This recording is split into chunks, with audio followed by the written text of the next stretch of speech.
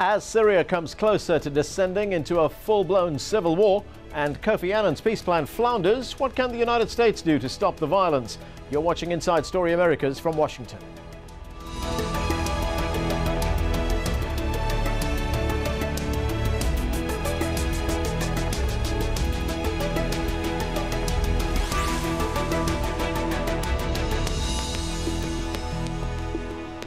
Hello, I'm Annan. Thousands have been killed since the revolt against the rule of Syria's President Bashar al-Assad began in March of last year, and there's no sign of the misery abating.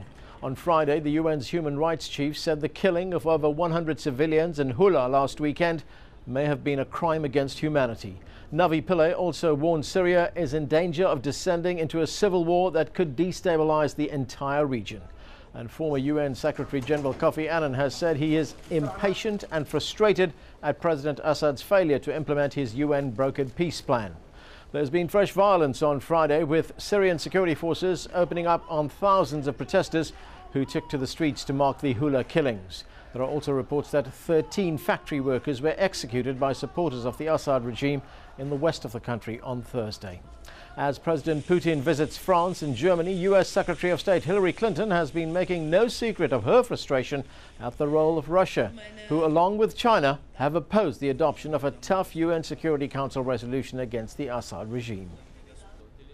I repeat the appeal that I have made to Russia because their position of claiming not to take a position is certainly viewed in the Security Council in Damascus and elsewhere as a position supporting the continuity of the Assad regime.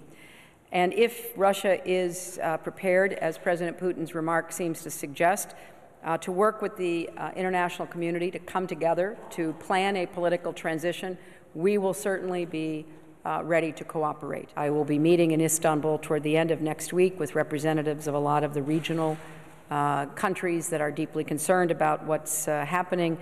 So if Russia is prepared to help us implement all of the 6 parts of Kofi Annan's plan, we are prepared to work with them to do so.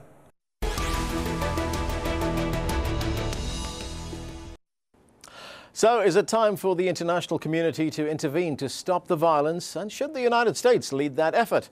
I'm joined in the studio by Tom Pickering, a former U.S. ambassador to Israel and the United Nations, and also John Alterman, a former Middle East policy advisor at the U.S. State Department, who directs the Middle East program at the Center for Strategic and International Studies. And from Chicago, Mazen Asbahi is Government Affairs Director for the Syrian Expatriates, a U.S.-based organization that looks to support the Syrian opposition. Gentlemen, welcome to all of you.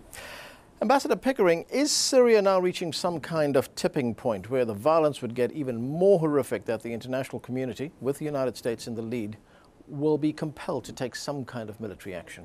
I think so. Let me just say, for purposes of balance, you should have mentioned I was also ambassador to Jordan. But I think Syria is reaching a tipping point.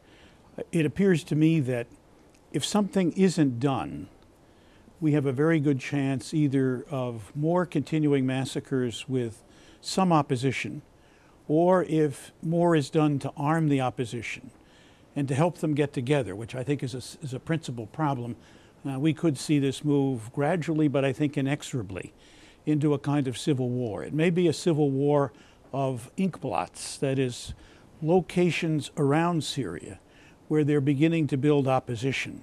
Syria is a hard place to hide, so it's difficult to make that happen.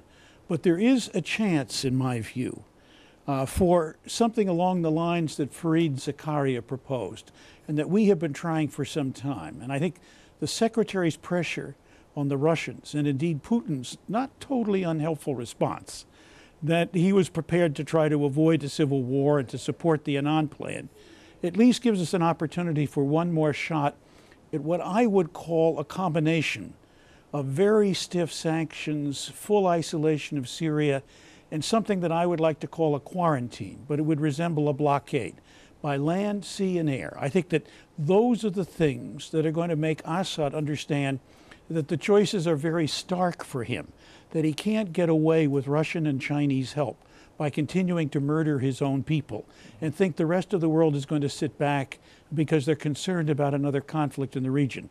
But I would certainly go all out on sanctions, isolation, quarantine, blockade, whatever you want to call it, to put maximum pressure on Syria as quickly as possible.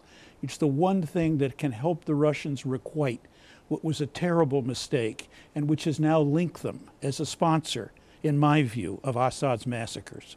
Okay, let's go to Mazen Asbahi in Chicago. Mazen, do you think there's still time for this kind of diplomatic slash quarantine track that the ambassador is talking about? Well, I think that the quarantine idea might be something worth exploring. I think that the opposition and the international community has lost patience and has lost hope in any semblance or chance that the Assad regime would agree to a negotiated settlement. If there was some hope that that could happen, even with Russian pressure on Assad, then we should pursue that. But it hasn't been forthcoming, and yet the brutality continues, the deaths continue, 37, I believe, today. You know, at what point do we stop thinking that the Assad regime is willing to negotiate? John Alterman, what are the options for the United States right now? I mean, does it offer these, diplomatic track, but at the same time carry a big stick and saying if that doesn't work, then, a military action is going to become inevitable? Well, I think that there's a whole range of options, both on the diplomatic side and the military side. There's overt, there's covert. I think that there are a lot of options. The question, I think there are probably two questions. One is, what are you really trying to do? Are you trying to get Assad to reform? Mazen said there's no hope of Assad reforming, but you have to decide, are you trying to get something with this government or with a future government? And I think the other thing you have to think about is, what is your time frame? We have gotten very used, after Tunisia went from one position to another in 6 weeks, after Hosni Mubarak fell in Egypt in only 18 days, there's a sense that if only we find the right key, we put in the door, we turn the lock, and you're going to have a total change in Syria, you're going to be able to fix the problem of Bashar al-Assad in a matter of weeks. I don't think there is a key. As I look at a military insurgency in particular, we have fought military insurgencies for decades. We fought a military insurgency in Afghanistan for a decade. We supported a military insurgency in Nicaragua for a decade. We had a military presence in Iraq for almost a decade. We have one in Afghanistan for more than a decade. This sense that we can just do it and it'll be a few weeks and we'll be done, I don't buy it. I think if we are thinking we are willing to invest 10 years in Syria, that leads you to one set of policies. If you're going to say, Syria might do this much but not more, I think that leads you to another set of policies. But there's no appetite for that in the United States. For a 10-year engagement in Syria? Right. I don't think there is. Okay. I nod. Yeah, go ahead. I'd like to add, I think John's making a great point. When you think about timelines and how you shape policy with respect to that timeline, I think it's very important to consider who is the Syrian opposition, how broadly supported is the uprising in Syria. And I think that as people get to know and study the opposition closely, and I mean the internal opposition in particular, they're finding that there is incredibly wide support and that there is increasing cohesion and cooperation between the various political parties. And that goes a long way in showing that the regime's strengths are deteriorating quickly, and that there are opportunities to hasten things with strategic policy decisions. But let me add 2 points to it here. I agree with most everything that's been said. Mazen has put out kind of a challenge, because the sense that I have, particularly inside the U.S. government, is a deep concern that with the Russian and Chinese veto, the people who were preparing to split from Assad are now still firmly with him, and that the notion that an opposition in which there are increasing reports of internal fighting is triumphing on the ground by their mere opposition over Assad is maybe a hope against reality at this stage. I agree with practically everything that John has said. It'll disappoint John, but it's true. And a number of wise things. I think from the beginning, we have chosen the option of Syria without Assad, if we can find a way to do it. I think the question of timing is a more difficult one. To some extent, timing plays a role in terms of our domestic politics in this, as it does in Iran and a number of other questions.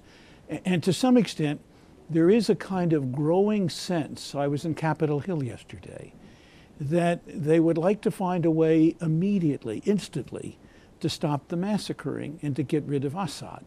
Well, on the other hand, the other part of their brain is now totally fixed on the other point that John raised.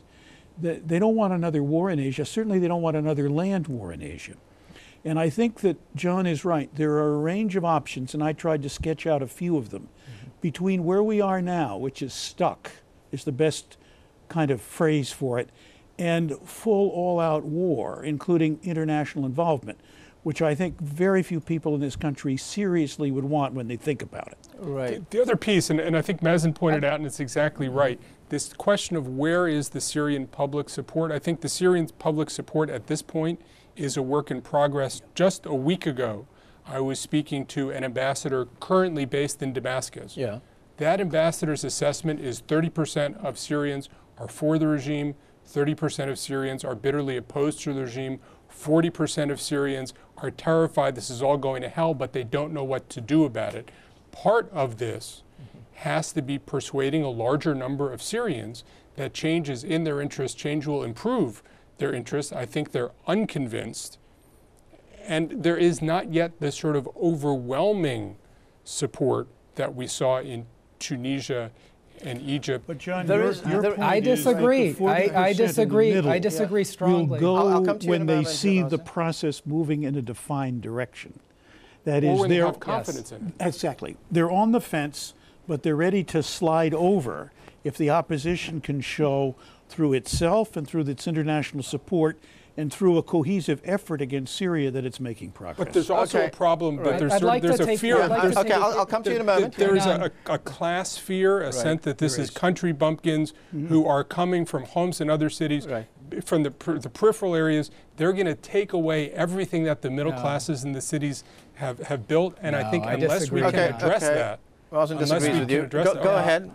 Yeah, allow me just a few seconds to make a couple points.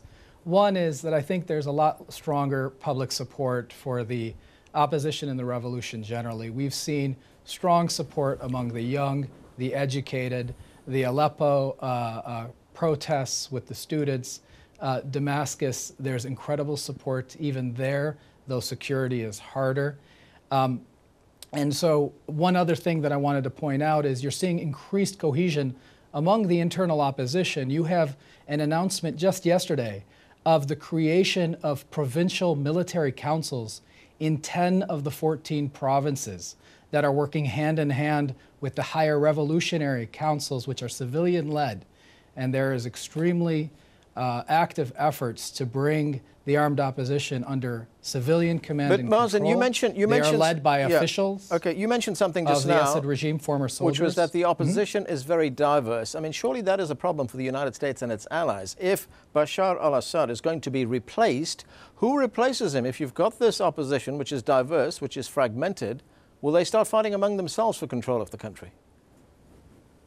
I think you're finding increased cohesion in the provinces on the ground. I think we're being distracted by an exile-led leadership outside in other countries where those individuals, although they've got incredible track records of being leading dissidents of the Assad regime, you have to look to the ground to see innate organic leadership coming up through the local revolutionary councils in the provinces and in the cities. And those people are recognized. Remember that the FSA is growing. It's about 60,000 or so soldiers currently active, and they are made up of about 20% defectors, professional soldiers, and the rest, 80%, are civilian fighters who, guess what? Those are the sons of the neighborhoods that they're defending. This is a much deeper popular revolt than I think many analysts in the West are giving credit. You know, on the other side, and I think Mazen has obviously got a point of view, and he's providing us with what he believes to be the case inside Syria. It stretches credulity a little bit, but I accept John's point that 30% at a minimum probably is in opposition, and the other 40% is waiting to go when the time changes and is not going to declare themselves in advance because they know the consequences. But the real question is that the question we answered months ago: do we want Syria to continue under Assad? Having selected the alternative, we are now in a position of obviously having to play cards with the aces, the leadership not in the deck yet. And that's something we have obviously wrestled with in the past. We wrestled with it in Afghanistan until, in fact, we had almost complete control of the country in 2001 and 2002. And then we went for Karzai, and you can say that was either a good or a bad alternative. But it did produce some kind of result. And my feeling is that in a situation where the Assad family ruled Syria for 30, 35 years as an absolute dictatorship with a very repressive arrangement, the notion that people would be sticking out as leaders with real popularity is an expectation beyond reality. But the truth is that it seems to me impossible to believe that there will be any reform. What I think needs to get into our diplomacy is a little bit of a combination of pressure and indeed steps that are going to persuade people. Look, I would have no problem at all myself with telling the Russians quietly, we don't care what arrangements you make for your Navy with the successor regime in Syria. I really don't care. And I don't think the U.S. Navy really cares. The notion that they can't find a place to refuel in the Mediterranean. They have hardly a real Navy. But their presence in the region over time has not been unhelpful. They've worked with us on some things in the naval area that have been useful. So I would look at that. But the other thing I would do, which I don't think we have done enough of, is that I would start feeding the Alawites the notion that the international community will not stand by to watch them murder their fellow citizens, nor their fellow citizens murder them. And we then have to find a way to do that. It is the notion that we are going to get tough in a situation where steps that can be taken before military action have not yet been taken, and where I think they can have a serious effect. That's what we have to be doing. John, wouldn't that entail sending in peacekeeping troops to keep the two sides apart? I think there are probably a lot of ways to do it. You may need peacekeeping troops. I'm not sure where they'd necessarily be from. Yeah. I think when we look at the Russian position, I don't think we've thought nearly enough about the Russian position. I think the Russians have interests in Syria. Bashar happens to serve them. Bashar is not the only way to serve Russian interests. I actually think there's a lot of overlap between the U.S. and Russia in terms of the things we're afraid of in Syria. The Russians are terrified of a jihadi regime taking over, or jihadi groups having a serious base in Syria. We can work with them on that. I think the key difference with Russia, as I understand it, is the Russians feel if we move too quickly, Syria will tip into chaos, and the Americans feel if we move too slowly, Syria will tip into chaos. Which is exactly the point made by Hillary Clinton. I think the president is going to meet with Putin. I think you're not giving Syrians enough credit. Yeah. What I'm hearing is I really don't feel that people are giving the Syrian people on the ground, that much credit. I mean, this is an incredible story. This is an incredible uprising of people who've gone a year of organized, creative civil disobedience, peaceful protests, professional rebel force in the forming. Monson, look, if this is not two sides that you. If you could guarantee the Syrian people are going to get rid of Assad, the United States and the Russians would dance together in the streets. Is that what you're saying? I mean, I think that's the position of the U.S. administration, that Assad has lost all legitimacy. But he's on his way out. You're saying, look, let's look to the people of Syria to do this, and I would applaud it. But I don't think we yet see enough of what I would call reality about that conclusion that the people of Syria are capable of dislodging the Assad regime. And the international community, out of sympathy with the people of Syria, has tried to take on some of the burden of forcing the pressure on Assad through the Russians and others to move to an electoral scenario which can then, I hope, requite the wishes that you've expressed. Sure. There are major areas within Syria that are essentially free zones, where the Assad army is not even able to enter for fear that they'll lose too many of their soldiers. And I think that's that way indicative. for years and years. Right? I mean, there have been areas with smugglers and others that have not been under the control of the central government for years. Areas of traditional opposition to the Assad regime. Not at this level. Okay, well, let's look at... I think it's not just about the Syrian people. They need to be given some tools to make the fight a fairer fight. All right, one moment there. Let's look at the one effort that's been made, the one diplomatic effort, the Kofi Annan mediation. Now, he has expressed his frustrations regarding the conflict. Let's listen to what he said. I know we are all impatient. We are all frustrated by the violence, by the killings. So am I. I think perhaps I'm more frustrated than most of you, because I'm in the thick of things and would really want to see things move much faster than it has done. Is that Kofi Annan telling us that his mission is essentially dead? No, he's saying the mission and its future is in your hands, that I've done what I can. And he has. He's put together a plan which is reasonable. He's got lip service from everybody. Now he needs to get real, what I would call leg drive.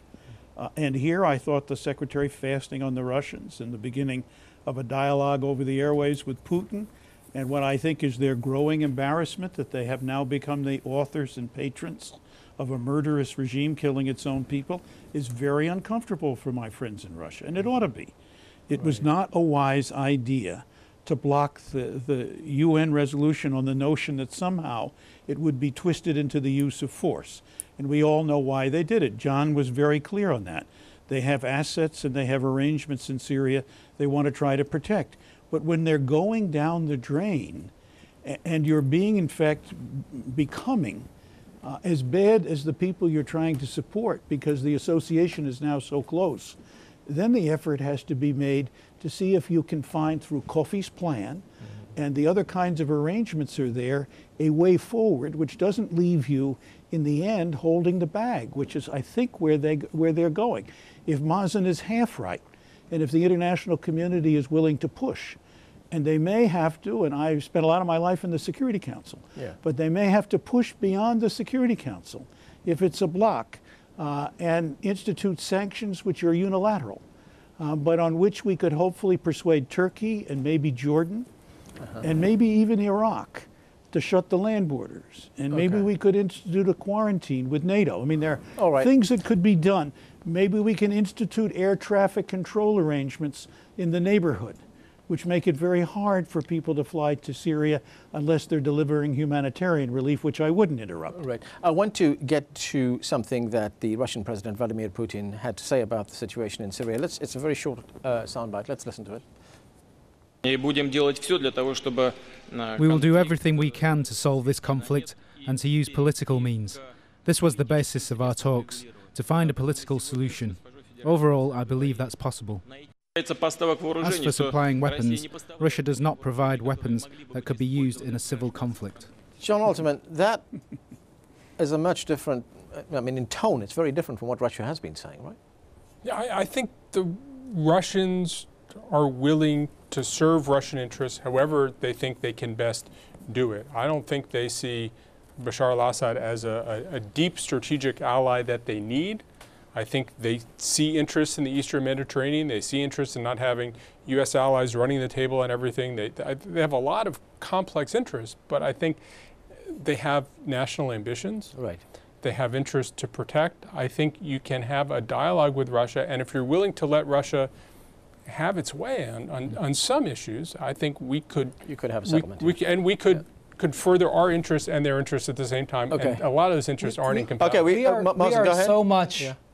We've been talking to Russia since the beginning of this uprising and revolution. I mean, how much longer do we need to keep going for them to see the realities on the ground? You have firm evidence that the UN, Human Rights Watch has put together published reports, lists of names of individuals who've ordered the shooting of protesters, who have committed crimes against humanity. Is Russia going to continue to be the sponsor, as Ambassador Pickering earlier pointed to, of this criminal regime. It just doesn't make sense. Okay, I think you've got a fracture in the Russian position. Right. I think it began with Foreign Minister Lavrov, right after the veto, rushing to Damascus to see if he could extract something. He failed.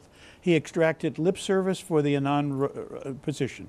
Now you have Putin supporting the Annan position, not Assad. And I think that we have to continue to keep the pressure on. I thought the secretary was very wise in what she said yesterday. All right, and I thought Putin I'm sorry, we're going to have to leave it there. Well. We've run out of time, thanks to all of you. Time's caught up with us again. Thank you. And that is it from the team here in Washington, D.C. for now. Don't forget to follow us on Twitter and Facebook, where you can find more information about the program. And of course, we want to hear from you.